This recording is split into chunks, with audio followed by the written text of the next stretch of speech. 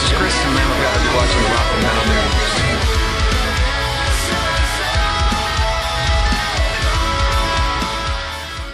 Hey guys, this is Ron from YouTube's Rock and Metal News with a Rock and Metal News update. Get ready for a new Dokken album in 2019, hopefully.